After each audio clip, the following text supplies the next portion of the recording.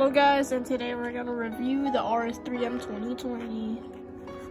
So in the box, it comes with a cube, of course, a MoYu stand, and the accessories box. It has a card, pamphlet, another card, and a small pamphlet, a MoYu screwdriver, and the tool to adjust the spring compression.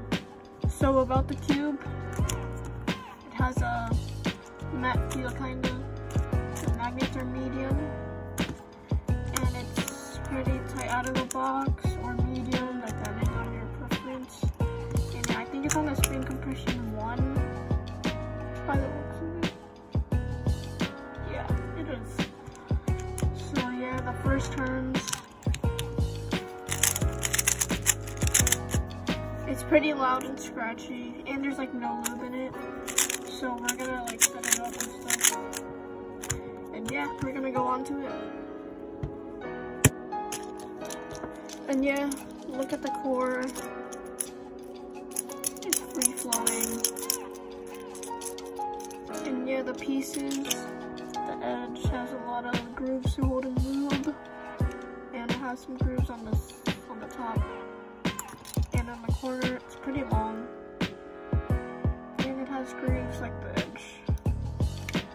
So yeah, we only did the first layer for now, and I'm gonna lube a little bit of the corner with weight 5s.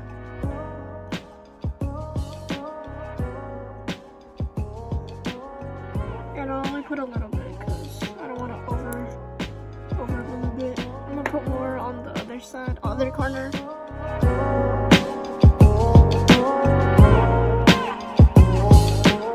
And yeah, we're gonna lube in one edge piece with the weight 5.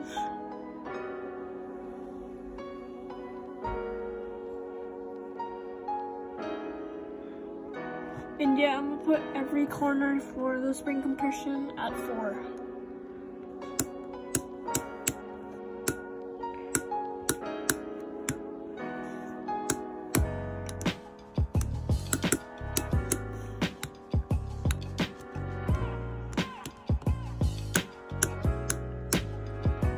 And yeah, for piece lube, I'm gonna use Martian and use 4 drops. I'm gonna break it in now.